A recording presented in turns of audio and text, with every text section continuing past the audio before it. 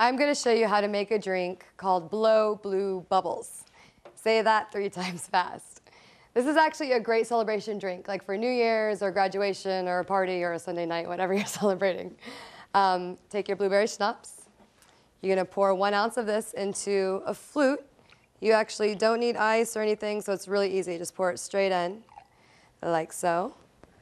Then you're going to take your champagne and pour that in the flute. Be ginger with pouring this in, because if you do it too fast, it bubbles over and gets messy and crazy. We don't want that. So pour it in about a little bit more up the glass. There you go. It's very pretty. This is what this drink looks like up close. Sparkly, pretty. The ladies will love it.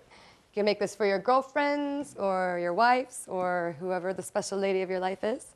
And enjoy. Salute.